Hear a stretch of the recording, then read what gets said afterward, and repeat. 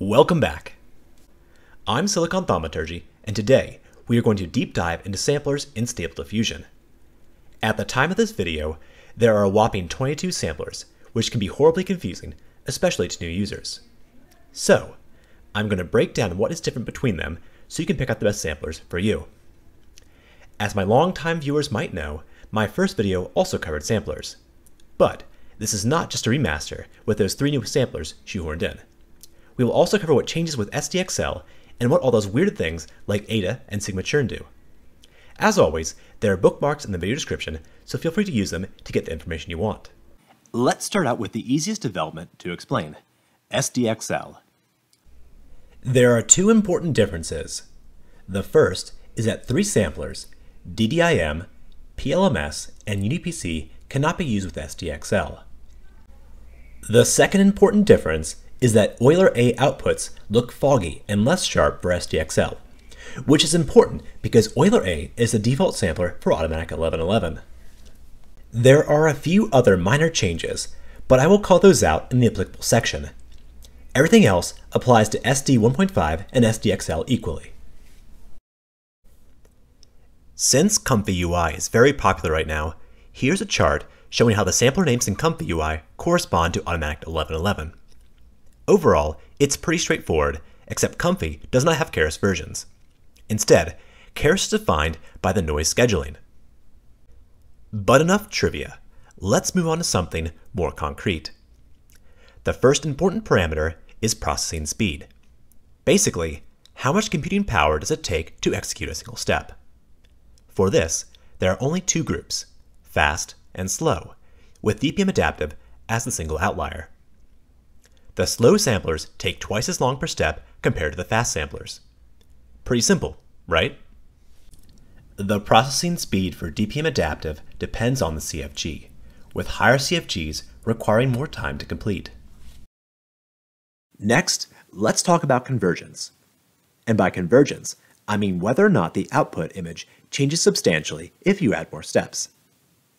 For converging samplers, the image does not change much once it reaches a particular output. Little details can change, but the overall image is pretty set.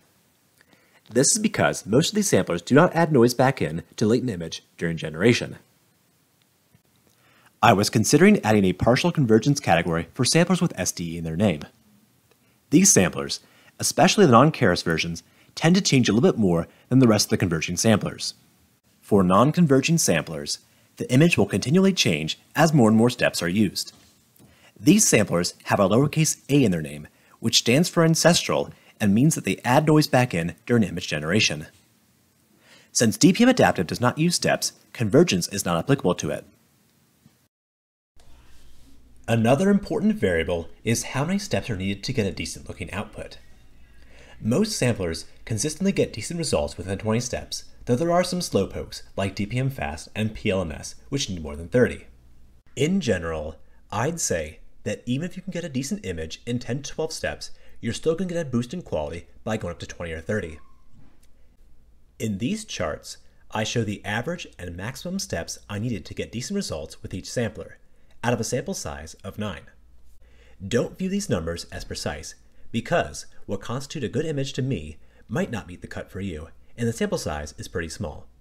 But it should give you a ballpark idea for which samplers need the fewest steps. For most samplers, SDXL required slightly fewer steps to get a good result. However, Hewn was an exception to this and actually required more steps. However, just comparing steps isn't good enough because there are fast and slow samplers. So, here's a comparison showing the results after adjusting for processing speed. In general, Keras samplers tended to be a bit faster than the non-Keras versions. While there are some slowpokes, most of the samplers fell within a relatively narrow range. Finally, let's talk about the most important parameter for samplers, which is, of course, the output image. Here's a chart showing which clusters of samplers resulted in similar outputs. There are 3 main groups with 2 outliers. This part is going to be a little different because I'll be discussing each group in detail to help you identify which samplers are best for you. Group 1 is the largest group and contains 11 of the 22 samplers. For subgroup B, the 3 samplers with Keras in the name can occasionally result in different outputs than the others. DDIM is unique within group 1 because it can have either output. UniPC is also unique because it has settings you can adjust, which I'll discuss in the advanced section of this video. All the group 1 samplers converge, and most do so in less than 20 steps, with a couple exceptions. Since there are so many samplers in group 1, how do we decide which ones are best? It's tricky, but there are a couple with noticeable downsides. First, DPM2 and DPM2 Keras have slow processing speeds compared to their sibling DPM++2M and DPM++2M Keras. Hune is another slow sampler in group 1. While these 3 have slightly lower step requirements, it doesn't make up for requiring twice as much processing time per step. LMS and PLMS usually need more than 30 steps to get good results, so they're also slower than the others. UniPC is unique, and we'll talk about it later, but for your average user, you probably have better options. LMS Keras can lose image quality at very high steps. However, there is no reason to use more than 50 steps on a group 1 sampler, so it's not much of a downside. So that leaves 4 group 1 samplers which perform roughly the same. Honestly, there isn't a definitive best pick among group 1. I would say run some grids and pick out a couple you like. My personal pick is DPM++2M Keras from group 1B. DDIM also had unique characteristics which make it worth using that we'll discuss in the advanced section of the video. Next, we have the 5 group 2 samplers, which all have a lowercase a in the name, which means ancestral, and that they add noise back in during generation. Once again, there are 2 subgroups, with the Keras samplers sometimes resulting in different output. Euler A can match either set or just do its own thing. All of these samplers do not converge, which means the image will keep changing as you add more and more steps. Among these, I would say that Euler A is my top pick for SD 1.5 because it has faster processing speed with relatively low steps needed. The other 4 samplers all have slow processing speed. However, for SDXL, Euler A images don't look as sharp as the others, so I would go with DPM++2SA or DPM++2SA Keras. DPM2A and DPM2A Keras are both slow and need more steps, so that slows down their overall generation speed compared to the others. I would not recommend using them. Group 3 includes any sampler with SDE in the name and produces unique outputs compared to the other groups. Interestingly, they seem to be between Group 1 and Group 2 in terms of convergence. That means you can change the image at higher steps, but the change is generally less drastic than the Group 2 samplers. Since my original video, Group 3 got 2 new samplers, DPM++2M SDE and DPM++2M SDE Keras. The key difference is that the 2 original samplers have slow processing speed, while the 2 new ones have fast processing speed. Does that mean that they're better than the 2 original ones? Well, it's split. For DPM++2M SDE, it takes a lot more steps to get a decent output, sometimes more than 50 steps. Since you need more than twice as many steps to get a good output, it negates the advantage of faster processing speed. On the other hand, while DPM++2M SDE Keras requires more steps than the old Group 3 samplers, it's not quite double. At 20 steps, you can make a case for any of these 3, but at 30 steps and above, DPM++2M SDE Keras is the clear winner. Our first outlier is DPM Adaptive. While I classify this one as unique, the results are usually pretty close to the Group 2 samplers. What makes this one unique is that it uses CFG instead of steps as its primary variable. Changing CFG changes the contrast and saturation of the image like it does for other samplers, but will rarely fry the image. Overall, the output quality is generally pretty good. The downside is that processing time is very long. Here's a chart showing how long it takes to generate 1024 by 1024 images with DPM Adaptive.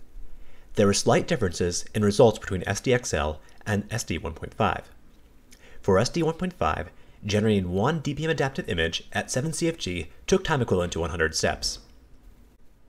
SDXL was a bit faster, generating one image at 7 CFG in time equivalent to 70 steps.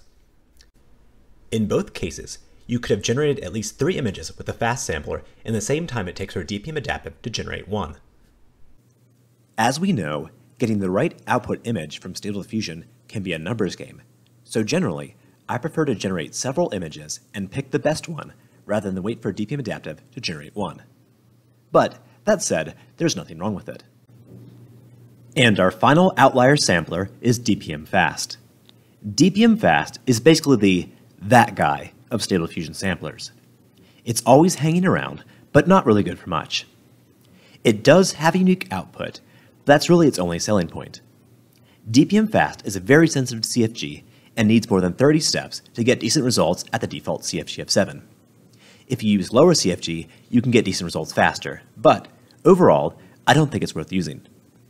Now we've finished up with the basics and are moving on to more advanced topics, specifically all those sigmas and etas in the Settings tab. First, let's cover eta. By default, ancestral samplers have an eta of 1, while DDIM has an eta of 0. Eta measures how much noise is added back into the latent image after each step. As you might recall, this determines whether the output converges to a particular image or just keeps changing. Here are some examples showing how DDIM and some ancestral samplers behave at the same eta. As you can see, the output is pretty similar for each eta value. So, setting eta to 0 turns the group 2 ancestral samplers into group 1, and setting DDIM eta to 1 turns it into a group 2 sampler, on par with Euler A. Since we already have 11 group 1 samplers, keeping DDIM as group 1 has limited value. What might interest you instead is setting DDIM eta to 0.5 and using it as an intermediate between group 1 and group 2. Unfortunately, you can't change eta for individual group 2 samplers, so it's all or nothing, which limits its usefulness, to me at least. Now let's talk about the advanced settings for the UniPC sampler. As a short intro, UniPC stands for Unified Corrector and Predictor, and it can only be used for text-to-image, so DDIM will be used for the second pass of high-res fix. The most important variable for UniPC is order. Order has a default value of 3 and impacts the number of steps you need. Orders higher than 5 don't seem to be able to get good results at all. As order decreases, you need fewer and fewer steps. By setting order at 1, I can usually get good results within 10 steps compared to over 20 steps at an order of 3. To be upfront, most people aren't going to find it worthwhile to mess with the rest of the UniPC settings. But, since you're here, let's dig into it. There are 3 variants for UniPC: BH1, BH2, and vary_coef. Among these, vary_coef seem to be the most different, but they are all quite similar. Additionally, the 3 skip types for UniPC are time uniform, time quadratic, and log SNR. These seem to impact the steps needed a little bit, but the default value, time uniform, seems to be the best for low steps. Overall, I didn't see any compelling reason to change the variant or skip type, but if I missed something, let me know in the comments below. However, you might consider lowering order to 1 or 2 if you want to use UniPC for low step generation. Next, let's move on to the sigmas. And I'm not talking about those people who are obsessed with that chinless dude. There are 2 sets of sigma variables. The first set highlighted here only works on a grand total of 4 samplers: Euler, Hune, DPM2, and DPM2 Keras. This set includes sigma churn, sigma tmin, and sigma noise. Unfortunately, it doesn't seem like sigma tmin can be used with XY plot, so it's really just sigma noise and sigma churn. Sigma churn is by far the more interesting of the 2. As you increase sigma churn, the output image gradually becomes more and more simple, though this comes at the expense of starting to look fuzzy. However, this effect is not very noticeable at the default sigma noise of 1. By itself, sigma noise does absolutely nothing. Its only purpose seems to be modifying the impact of sigma churn. As sigma noise decreases, sigma churn has more and more impact. However, it is possible to go too far and the image turns into a blurry mess. If you want to play with this feature, I would recommend keeping sigma noise between 0.4 and 0.75 to get a balance between changes and not turning it into a blurry mess. Also, SDXL seems to be more impacted by sigma churn than SD1.5. Finally, we're moving on to the scheduler, along with minimum sigma, maximum sigma, and row. None of these settings have any impact while scheduler is set to automatic. Additionally, these settings do not work at all for a couple samplers: DPM Adaptive, UniPC, DDIM, PLMS, and Hune. The scheduler has three options: Keras, exponential, and polyexponential. For samplers with Keras in their name, setting scheduler to Keras will yield the exact same results. For non-Keras samplers with a Keras version, setting scheduler to Keras will turn it into the Keras version. The non-Keras samplers seem similar to exponential and polyexponential, but not exactly the same. Next up is minimum sigma, which has a default value around 0.03. If you increase this value, the images gradually lose their sharpness and eventually become a blurry mess. Overall, I think it's best to leave this one as is. On the other hand, maximum sigma is pretty interesting. It acts as a brightness slider, with higher values resulting in darker images and lower values resulting in brighter images. However, it seems that increasing this too much can result in artifacts occasionally appearing. Finally, row. The impact of row depends on which scheduler is used. The exponential scheduler does not seem to be impacted by row at all. The default value for Keras is 7, but Keras seems to be pretty flexible in either direction unless you go pretty far. Finally, polyexponential is very sensitive to row. At 20 steps, values as low as 3 will completely ruin the image. This can be mitigated by using more steps, though I'm not sure why you'd want to. And that wraps up the advanced settings. If this video taught you everything you wanted to know about samplers, like and subscribe to support the channel. If you really like these videos, consider supporting me by joining my Patreon, where you can view ad-free versions of all these videos. As always, thank you for watching, and see you next time.